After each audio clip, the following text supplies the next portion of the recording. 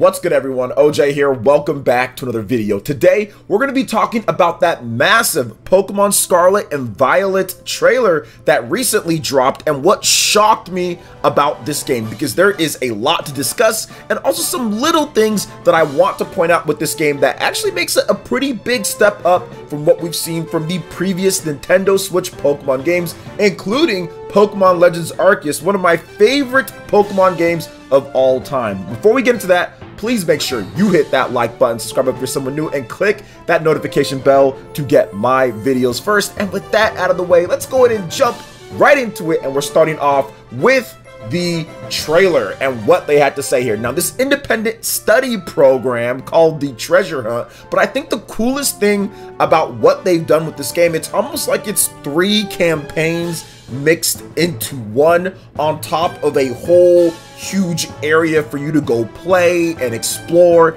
and have fun. Now, one thing that I noticed that I feel definitely could be improved, especially in future iterations of this style that decided to go with it, is that the graphics obviously are not terrible. They are an improvement over Pokemon Legends in a lot of areas. They're an improvement over Pokemon Sword and Shield for sure. Definitely improvement over Pokemon Let's Go series, but still not quite up to where I feel the Pokemon games could be. But it's not as bad because they actually use a good art style. It's simplistic, but the character detail is pretty good. The Pokemon detail is not bad, and there are some really good looking effects and things that happen. Just the environments and the geometry necessarily isn't the best, especially coming off of a game like Xenoblade Chronicles 3, for example, or other Nintendo Switch open-ended games. But once again, there are some improvements over the previous games. Now let's talk about this crystallizing, or as they call it, trelastalizing, and I probably said that completely wrong, so I'm just gonna call it crystallizing or becoming a crystal formation or something like that. I tried to write it down multiple times, trelastalizing, so maybe that's it. So it adds extra power, we know about that. I thought that was pretty cool. Not necessarily my thing, but I think that it is going to add depth and surprises in competitive Pokemon battles when you think that you have somebody with the typing, then all of a sudden they crystallize and it completely changes the matchup, changes the game. Good news is that there's some balance with that. You can actually hit them long enough and they will break off of that crystallized form, so you can kind of shatter that extra power they get and everything by hitting them hard enough. So I like that. Seems like it's balanced right now, but we're gonna have to wait and see what Pokemon can do and how they can do it. The cool thing is that any Pokemon can apparently have any crystallized form in terms of typing, because it does change it. So it's going to be interesting to see exactly how you manipulate that and how that works, or if you want to collect extra Pokemon in order to get that done. So awesome there. There's even these crystallized Pokemon in the open world with the wild Pokemon as well, and I do like the fact that it looks pretty graphically impressive too, like when they do their moves and everything. That's one thing that I was impressed about this game. Now, one big new feature that I haven't really talked about too much on this channel that I think is a game changer, especially for now and going forward, is the new Let's Go auto command battle feature. I think that this is going to be great because not only is it something to where it can make, I would say, like more of a quality of life feature built into the game, but there's actually gameplay that is built around this. So when you first go to Team Star, for example, you don't just fight them normally. They have a bunch of Pokemon that they're just throwing at you in waves, and you actually have to beat 30 of them by throwing out all of your Pokemon as well. So it's not just something that's just done just for them to do it in the open world, but there's actually gameplay stuff based and surrounded on that whole mechanic. So I love that feature, and it adds a little bit more of a, I wouldn't say realistic edge to it, but just a different style to the typical Pokemon style of battles, to where they've incorporated this quality of life that they probably thought was just going to be something they just added in because it's a convenient thing, but then actually mixed in gameplay as well. So I do like that. Now, I like the whole 3 campaign thing. You have the 3 major stories that you can do. I think that is great for this style of open world, real open world game where you can kind of tackle any one of these in any order that you want. So that's awesome. But I think another one of the major features that I absolutely love, this is a game changing feature for many trainers out there, and that's going to be the TM machine. The fact that you can actually go to Pokemon centers and create your own TMs. You collect these materials that Pokemon will drop when you catch them or when you defeat them in battle, and then you'll use those materials in order to make different TMs. So if you feel that you want to get this Icy Wind or get this other thing, you go catch those Pokemon, you collect those, and then you use them to make these TMs. So it's another way of handling TMs that I feel is better than what we've gotten before in the past. I know that they've changed it to where you can just find them out like in the open-ended areas, and then you can use them multiple times. When it comes to TMs, I know HMs used to be to where you can use it multiple times with HMs, but TMs you couldn't. They break after one use. They've switched it around quite a bit of times. They've made it sometimes to where, you know, HMs are kind of just moves that are already there, or it's like an item and you can just use it multiple different times. I mean, there's different ways that they've done it, but I think that with the TMs here, this is a fantastic way of doing it, and also encouraging exploration, catching different types of Pokemon, and just really absorbing the world in order to make the type of TM that you want. That could really turn the tides of battle competitively and in the game as well. So I think that is a really shocking and good feature in there. Now, next up, the Path of Legends, which is another one of the different campaigns that you can do, where you fight this huge freaking crab. You got to do massive damage to it for it to run away and everything. But no, I do like the fact that they have these different campaigns and you'll come across different things. It seems like each campaign has like a different gimmick attached to it, and it's going to be a different gameplay experience. So that's why I said it's kind of like having 3 separate games kind of put into one, but once again, you can tackle those in any order that you want, you know? So that's awesome as well. They showed off some link trading and all of that, and I do like the whole link trades. It looks cool when you trade with your friends or trade with other people, so I like that. And they showed off some new evolutions as well. The one that I'm really excited about, and I think a lot of people are, is the Giraffig evolution. And I'm probably saying these names wrong, but you can evolve it to Farafograph. And I probably said that wrong. I might have not. Whatever the case is, yo, the giraffe Pokemon looks lit. He's got like that space kind of like helmet tail thing that he's got going on.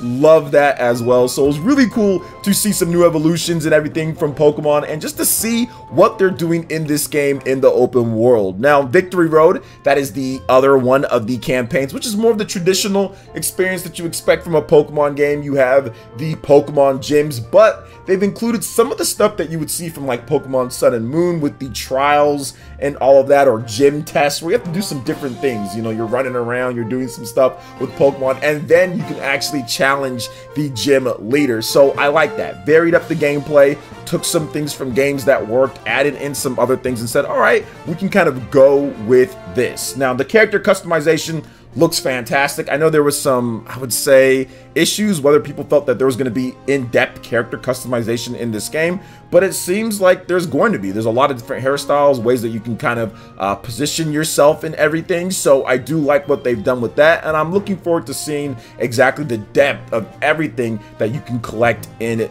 this one. And another interesting feature in this game is picnics. I mean, this is something that's kind of been in the games before, right? You've been able to like make food for your Pokemon. I mean, I think it was like, what, Diamond and Pearl. There was like the whole Poffin stuff where you're stirring up different things. So it's not a completely new feature, and I'm pretty sure there was other Pokemon games that I can't remember where you can kind of do stuff like this, but the way that they've put it together in these picnics is something that's unique to Pokemon Scarlet and Violet. They've done similar things where you can kind of gather with your Pokemon, but this one is definitely a bit different because you can even make sandwiches in this place, and the way that they're making these sandwiches and everything looked like some GameCube sandwiches out there, but no, I mean, it was better than looking like an N64 tree, right, with Pokemon Sword and Shield. So there's definitely a generational leap from that one to this one when it comes to certain stuff. But yeah, it was actually pretty cool to see this, because if you do make these sandwiches and if they're really tasty or if they're good based on like the star rating it gets, so you have like a chef rating here,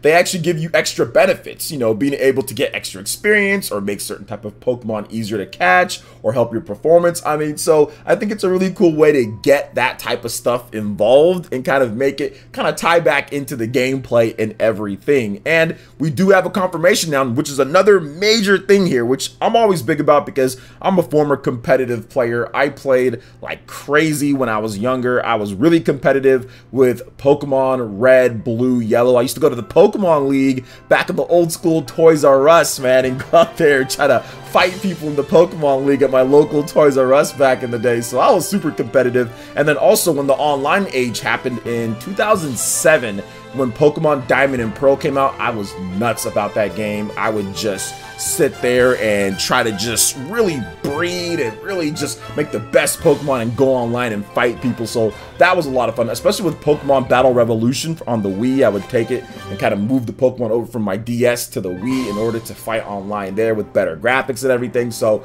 that was awesome as well. So I like the fact that you have breeding at these picnics. Sometimes you find eggs. So we'll see how in-depth or what you can do to kind of manipulate that. So I do love that feature as well. And of course, we have another look at the Terra Raid battles. And I like this with the multiplayer. I thought that the battles that they put in with Sword and Shield were really good. And now I think that they've actually even improved them beyond that, with the cheering to support your allies and get buffs, even having healing and everything. And now you're fighting these crystallized Pokemon. So overall, when it comes to my full thoughts on everything here, I think that there's a lot of really cool innovative features in this Pokemon game. And I think that when you look at it overall, yes, there was definitely criticism that you can level at the Pokemon Company, at Game Freak, Nintendo, whoever you want to level it at, you know, when it comes down to it, when it comes to the previous games, right? When it comes to them trying to add in new features and trying on the graphics and things like that.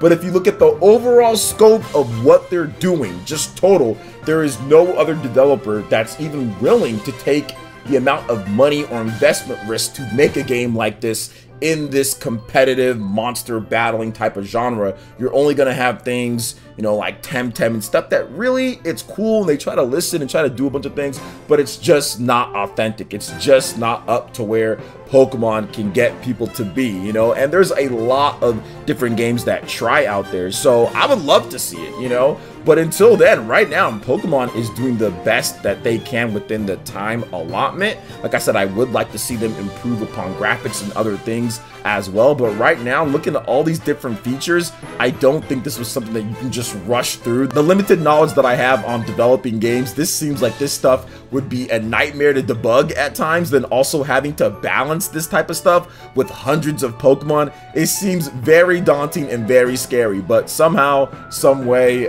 Game Freak is able to get it done most of the time. So once again, I'm really looking forward to this game. I do want to see what else they have in store for us when it comes to the online multiplayer in terms of taking a bigger look at that. I know that they've already talked about it a little bit and shown off people running in your areas and everything, but I'd like to see more of the benefits and more of what you get from doing that. Is there substantial buffs or potential different types of Pokemon? Obviously some because of Scarlet and Violet, but what else is there? Going into somebody else's world and fighting alongside with them, completing different missions. What I'm hoping for is some really cool and true unique co-op that is available when you do online multiplayer. I mean, you can do it single player if you want, but if you have multiplayer, you can go through some type of challenge tower or other things like that post game. That would be really cool. So during the main game, yeah, you can call your friends in and everything, but you kind of beat everything yourself. And then after that, a bunch of other things kind of open up and you can invite your friends and they can add in new things on top of the Terra battle. So this is not just the Terra battle because I know that's going to be a big thing,